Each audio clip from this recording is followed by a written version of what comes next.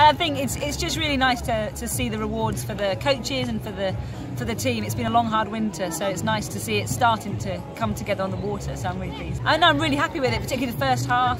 It's really where we've been concentrating on, and it's just great to be experiencing racing two boats, so the VAR and the K1 tomorrow. So I've been trying to juggle the training for that. So it's nice to get out there and be able to perform like that. So I'm really pleased. I don't think so. I think it's just again about delivering a really good run and a really good performance. And for me at this stage in the season, and particularly racing both the boats, I'm just looking to go and nail the processes and hopefully, you know, put down a performance that we can be proud of. So if the results come, then that's great. But I'll be aiming for the delivery.